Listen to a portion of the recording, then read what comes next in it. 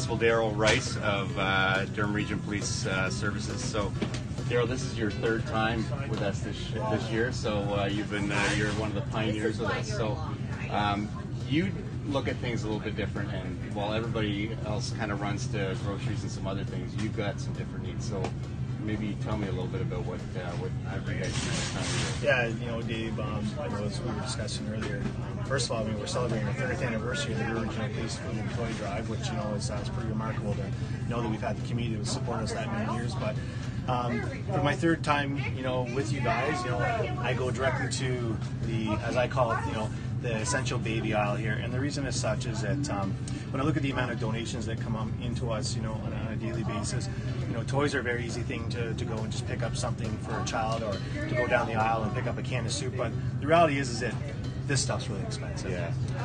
And you know, and I don't want to. Every single year we start here, and at some point in time I get choked up because I see it firsthand going to the calls, you know, or going to make these deliveries. And if you don't have the financial, you know, background or ability to buy these things for your child, you know, you can just appreciate like where you're going to get it from. So that's where I go, because, you know, knowing that I have the support of you guys to say, hey, you know, you pick whatever you want, and we're going to take care of it. And this is where I go, because I know if I can take a little bit of stress off a mom for whether for 1 month, 2 months, or even for the agencies that I give it to, then I know that's a good thing. So, you know, I know the other places will pick up on all the soup and the pastas and stuff. This is where I go, and as much as I can jam in here, knowing that I can help it on, you know, a single mom, then you know what, again, and I'm just to deliver it. It's because of your generosity and your dealership's generosity that I get to be able to do that for those moms and for those families who really need it. So this is where I am, and that's why it's important. That's awesome. So you and I were talking for a minute before this. You guys, this is a really busy time for you, and a lot of the pickup depots and locations that you guys are at. So where can people find you in the next week or two? Yeah, actually, this weekend we've got a big weekend ahead of us. We're going to be at the Sobeys grocery store just at Wilson and Taunton from 10 until 2 on Saturday, doing a Stuff a Cruiser event. And then on Sunday we're going to be at the Fresh Co in Beaumont doing the same sort of thing. And then on Sunday myself I'll be in the Oshawa Center at the Old Navy, and from 12 until 4. And again, the reason for there is that we're really focusing on hoping that we can get some donations for our teams. So a busy weekend for us. If anybody's looking for us, please let them. That's where we're going to be.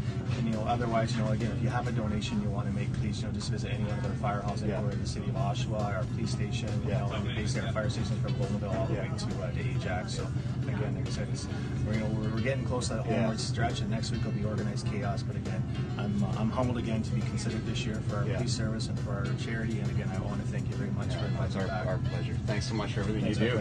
Okay, we'll talk soon.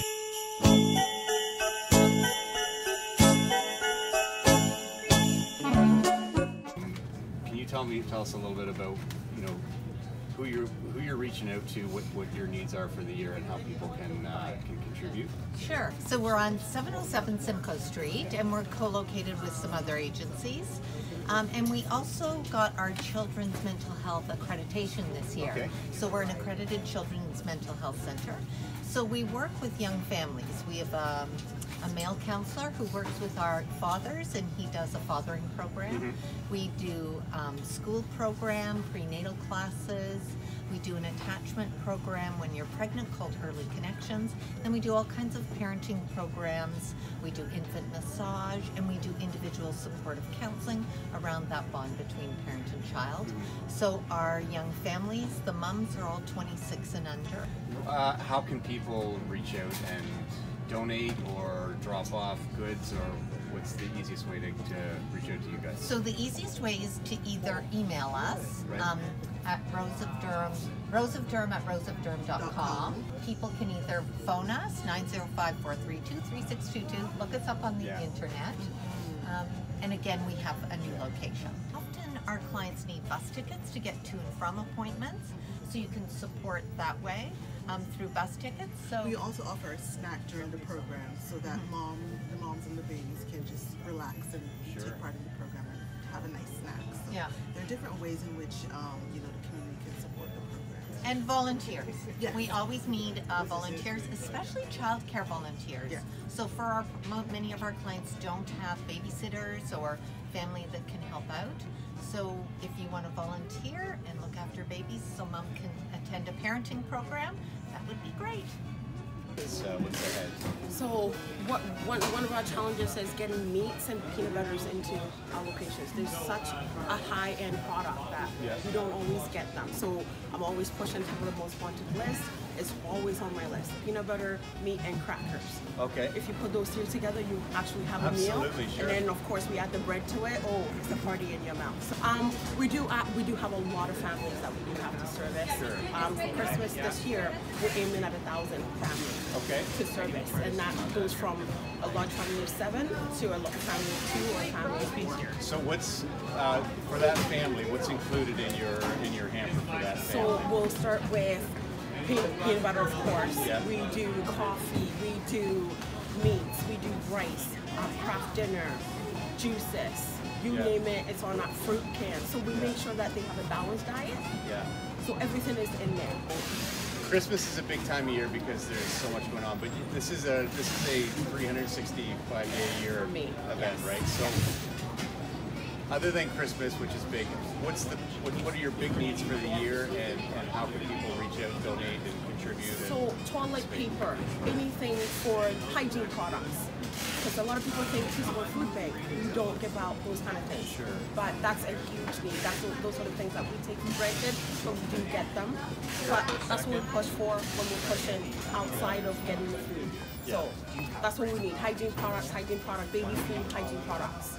Because we also do have kids that also need to survive at least for 1 year, at least, right? So baby food, hygiene products. So thank you so much. Oh, it's our pleasure. Yes. Yes. So we are the only food hub in Durham region. So we support 63 different agencies throughout the region. Right. Geographically, we go from Ajax Pickering through to Bowmanville, north as far as Beaverton, Sunderland, Camden.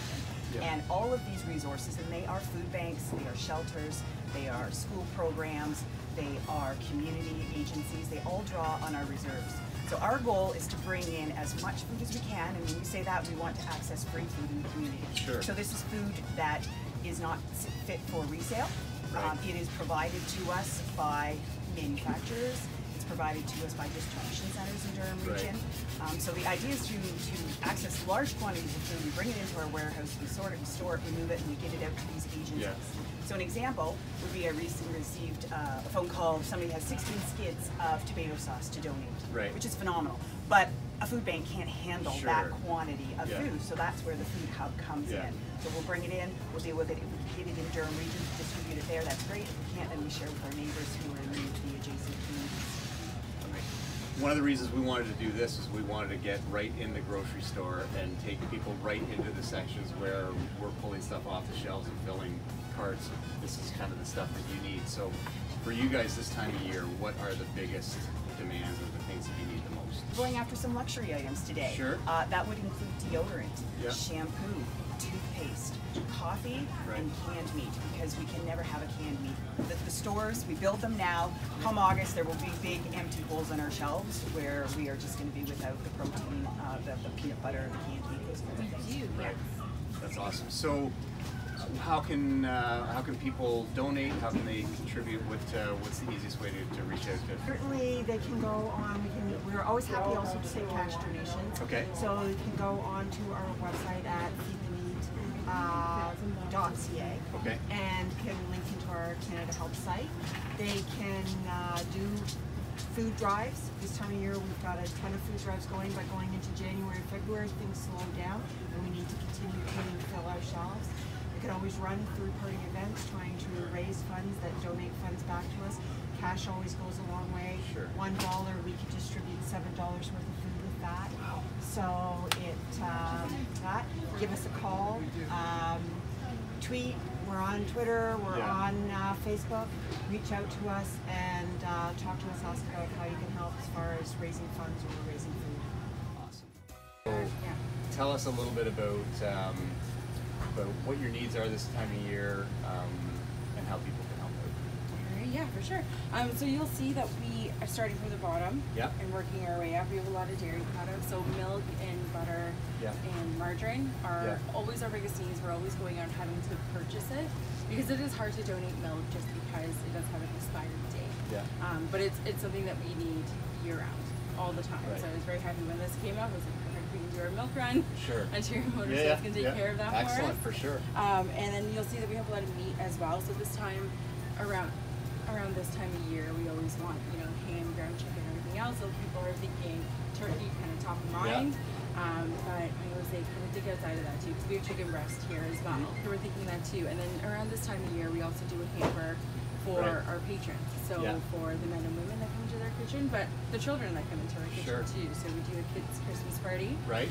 So that's where all the chocolate and everything is for. Yeah. And the toothbrushes and toothpaste is for our patrons as well. So that's something we're kind of lacking this year. Right. We're gonna hit up some mittens and stuff as well. So we're always looking for warm winter gear to give away to them. Sure. And some of the kitchen essentials that we always need is our wax paper and our tin foils, and that's something that people don't kind of think about to donate. They're always, you know, grabbing canned goods to give to us as well. But yeah, so that's where a lot of our needs come from. So we have our soup kitchen portion. Right. So we serve a hot meal at dinner time 365 days a year. Right. We don't close for New Year's or Christmas or anything like that because people need to have a place to go. And then on top of that, we also distribute food to organizations within the community. So with the question about the soup kitchen, so how are you for volunteers and people helping out? Is there need and demand for that as well? So we have over 1,000 volunteers every single month, but we're always looking for more groups to come in. So it's always around this time of year that people want to come in and volunteer, but it's the summertime where we need the majority of the volunteers. So June, July, August, when it is beautiful outside and people want to be out there, that's when we need a lot of volunteers. It's during that time of year. Because everyone's in the giving spirit right now. So. For sure. Kind of year over year outreach, are you finding, is it changing much? Is it going up, going down? How's it? So we've found that we actually have more children under the age of 16 coming into the kitchen. So that's actually grown by 30%. Wow. So it's not something that we want to see, but I'm glad that we're here to help them out. So that's where, you know, the chocolate and everything else that's in our baskets. We do the kids' Christmas party so that we can give them a toy, you know, something Christmas-like, so that they can take home with them. Okay. How can people contribute? Where can they go to donate? Can they volunteer their time or to drop off food? So you can go, so you can go to durhamoutlook.com if you want to come in and volunteer. We ask that you fill out a volunteer application beforehand. We'll give you a call. We'll let you know what our times are, what we have available. As far as donations go, we always need everything at this time. Our website and our Facebook page, which is Durham Outlook. You'll find our needs list listed on there. So every month we pretty much post kind of what we're looking for, what we're short of, and you can always go on there and take a look to donate. But whatever you've got, we'll always take as well. Absolutely.